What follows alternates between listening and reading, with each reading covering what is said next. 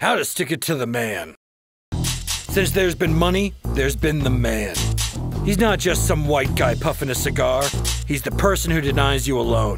He's the guy who invented the word overage. He's FICA. He can be anyone of any color or creed. He can be a she. But for the purposes of this film, the man will be played by a white guy in a suit puffing a cigar. Step 1. Use free stuff. I don't actually drink coffee, but 5 times a day I will fill up a mug with fresh roast and then dump it in the sink.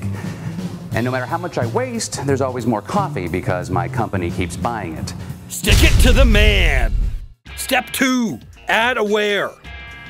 My body is not a billboard. I never wear clothing that features the logo of a company that charged me way too much money to buy the product in the first place. Also, I watch television with a pad of paper and a pen. When I see an ad I don't like, I write down the name of the product so that I never buy it. Take that, erectile dysfunction. Stick it to the man. Step 3. Live your life. I'm on vacation. I take every vacation day I can per year. I don't work late, and I don't work weekends. Stick it to the man. Step 4. Invent something. I invented a new device for people to sit in. In 5 years, the chair will be obsolete. With no one buying chairs, the man's global chair cartel will collapse. That's a big stick. Stick it to the man. Step 5. Protest. I love to protest. I make up clever signs and I stand out in front of corporations and government buildings and point out their flaws.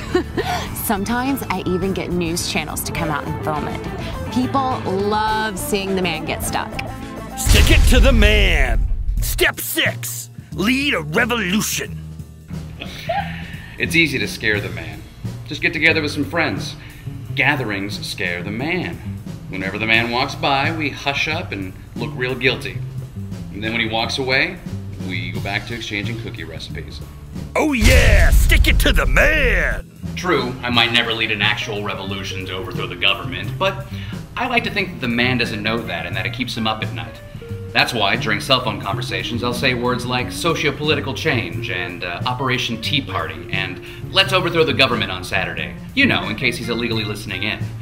After all, he deserves it. He's the man. The man has been stuck.